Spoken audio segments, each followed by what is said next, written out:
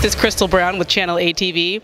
I'm here with one of the NFL commentators, Steve Wyche. Now, I've seen this guy this is the third year now at Super Bowl, and he's always been really nice to me, so I decided, hey, this would be a great guy to talk to all of you guys about what it's like to be in the big realm of the world of the NFL as far as being on camera. So tell us a little bit, how did you get started being on camera and being a reporter? Well, I was a long-time newspaper guy. I started at University of Missouri, where I tried to play football. That didn't go well, but I transferred to Howard, but I was always involved in newspaper, in journalism, in print. And I think the writing background is key because you learn the language, you learn how to write it and read it.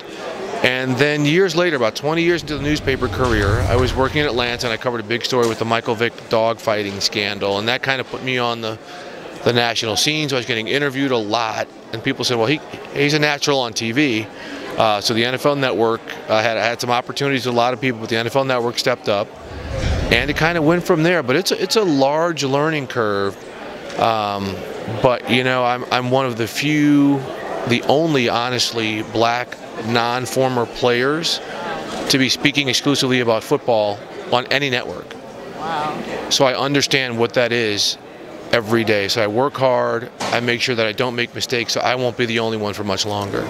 Now, tell me, when you're transitioning into being on camera, I know for myself it's not easy. It's not as easy as we make it look. But tell me, how did you prepare yourself for that, switching into that role? To me, I look at this camera and I say, I'm talking to the camera. I'm not talking to the hundreds of thousands of people who are watching through that camera. So like you and I are having this conversation, that's the conversation that I'm having with the camera. And again, it's hard because sometimes you have to toss to sound or you have to toss to video, so you're counting your seconds and you're trying to meter everything's in your head. But repetition, practice, getting in front of a mirror and practicing and how you look and how you turn your head for emphasis, all that comes with years of experience. Just like with any job, the longer you do it and the harder you work at it, the better you get. So would you say also having all the football knowledge, knowing on the spot, that comes with the experience, or was that something you always kind of had? Both.